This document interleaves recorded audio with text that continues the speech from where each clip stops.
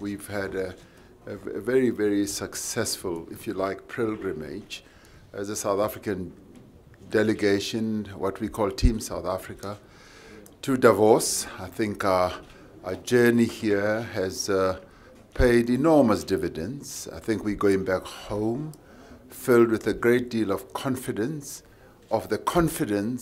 that the international investing community has in us.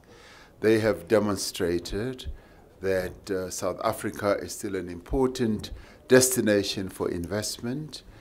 All the meetings that we have heard, we've had nothing negative that has been said about our country, and all what we've heard has been encouragement. You're on the right course, keep going, and we applaud you for this new era that has been unleashed in South Africa, and they're wishing us everything of the best, that we keep to course and we follow through with the changes, the reforms, and the determination that they have seen us communicating the interventions that we are going to make. So we go back home also with almost a bag full of investment commitments.